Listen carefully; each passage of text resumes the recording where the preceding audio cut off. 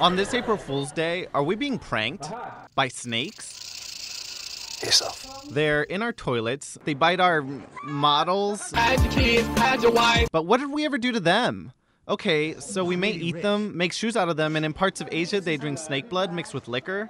But lately, snakes just seem to be getting the best of us. This snake certainly got the best of this camera guy. Abandoned pet snakes are taking over the Florida Everglades. There's that deadly Egyptian cobra that escaped the Bronx Zoo 7 days ago. And there's this 3-pound gummy worm, which they should have called the gummy snake. I have had it with these motherfucking snakes. Yeah, what he said.